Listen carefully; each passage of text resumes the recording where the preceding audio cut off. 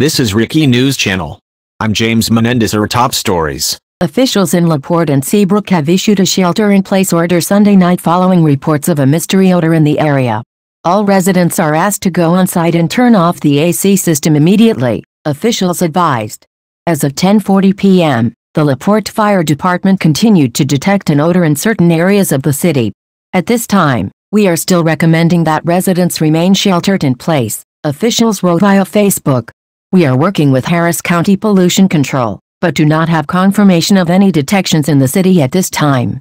City officials said they have received multiple calls regarding an odor and irritant in the air. The shelter-in-place order is in place during the investigation.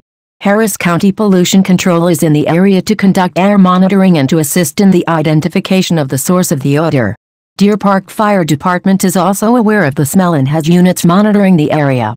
Emergency crews are also responding to the Lubrizol plant at 41 Tidal Road in Deer Park, where a chemical leak has been reported. Lubrizol released a statement via Twitter Sunday night. Tonight, an odor incident tied to a rail car vapor release occurred at our Tidal Road facility. Other than potential noticeable nuisance odors, there is no impact or risk to the surrounding community. We are actively working to resolve this matter, including working with local authorities to keep them advised. We apologize for any inconvenience. This is a developing story. Please check back for updates.